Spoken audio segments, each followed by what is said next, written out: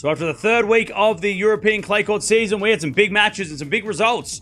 In this one, huge tournaments on the cards. We had Barcelona, Stuttgart being the two big ones, and some big winners as well outside the top 10. So let's have a look at who actually won last week. So we had 5 tournaments in total, but on the WTA we only had 2, starting with Ruud, with Sloane Stephens taking out Lynette 6-1, 2-6, 6-2 to get her first title for a while. And over in Stuttgart, the big one, the WTA 500, Rybakina drives home the Porsche, takes out Kostyuk in the final 6-2, 6-2. Also beat Swiatek along the way, so Rybakina having a great week in her first week on the clay for 2024. Over on the men's side, we had 3 events, starting with the 250 in Munich, where Struff won his first ever title at the age of 33, took out Fritz 7-5, 6-3. So very happy for Struff there. Over in Bucharest, a new tournament on the ATP, Fucsovics winning his title against Novoni 6-4, 7-5. So the veterans there getting wins. And then over in Barcelona, Casper Ruud beating Tsitsipas in the revenge match from Monte Carlo. He wins 7-5, 6-3 to lift the biggest trophy of his career.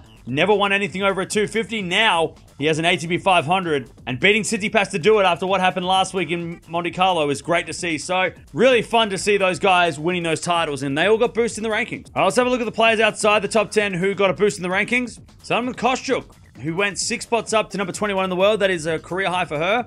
Struff, he also goes up 4 spots to 24 in the world. Not a career high yet, but after winning his first title, gets that boost. And Stephens, she goes up 6 spots as well to number 33 in the world after winning a title as well this week. So 3 players there outside the top 10 that had great results, getting a boost. Players that went down in the rankings, Musetti, he goes down 5 spots to number 29 in the world after dropping points from Barcelona last year.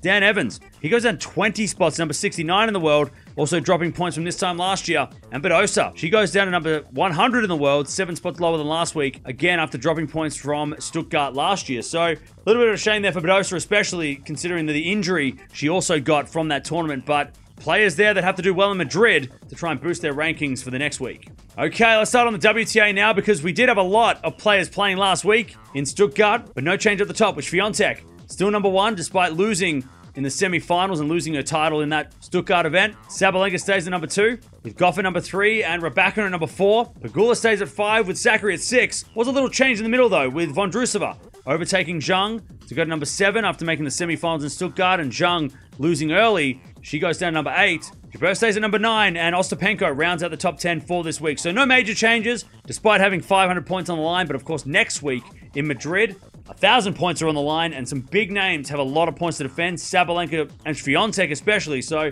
we might see some changes next week, depending on who does well in Madrid. It's a big week on the clay season. All right, over to the race of the finals, and things are starting to look interesting with Swiatek still at number 1, but Rybakina closing the gap at number 2, Sabalenka at 3, and Collins at 4. But Coco Gauff, she goes up to number 5, pushing Zhang down to number 6 after she made the quarterfinals, and Zhang only made it to the round of 16. And Kostyuk back into the race of the finals, up to number 7, which is 5 spots higher than last week, leapfrogging a lot of players. And she deserves it. She's having a great season. Made a couple of big finals. Of course, had a great run at the Australian Open as well. So, really having a good season. Paolini stays at number 8. Ostapenko, she went down 2 spots to number 9. Kalinskaya went down to number 10. And Kasatkina falls out of the top 10 completely because of Kostyuk getting the leap over all of them. So, some interesting changes there. And of course, with Madrid coming up, expect more changes in a couple of weeks. Over on the men's side of things, we didn't have as many big names playing, and definitely no one up the top played. So, Djokovic, he stays at number 1 with Sinner at number 2 and Alcaraz at number 3.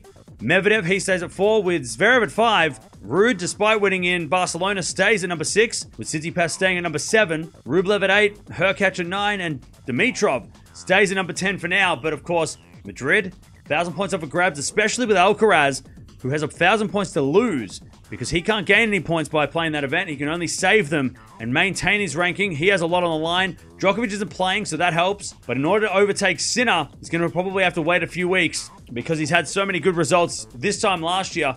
But yeah, there is a lot of points up for grabs next week. So really interested to see the bottom half of this top 10. The guys outside the top 10 are only a couple hundred points behind, and it could get real interesting. Over to the race of the finals, and no change at the top with Sinner staying at 1 and Medvedev at number 2. But Casper Ruud, he goes up to number 3, pushing Zverev down to number 4 after he wins the biggest title of his career. Tsitsipas also gets a boost, goes up to number 5, 3 spots higher than last week, with Diminov staying at 6. Alcaraz gets pushed down to number 7, 2 spots lower than last week, with Dimitrov also going down a spot to number 8. Djokovic stays at 9 and Hurkacz stays at number 10. But yeah, it's crazy there with Sinner He's almost double Medvedev, who's at number 2. So it just shows how good Sinner's been, not only just by winning this season, but also the tournaments that he has won this season, getting so many points. So there it is. They are the rankings. No big changes, I guess, to the top 10 yet.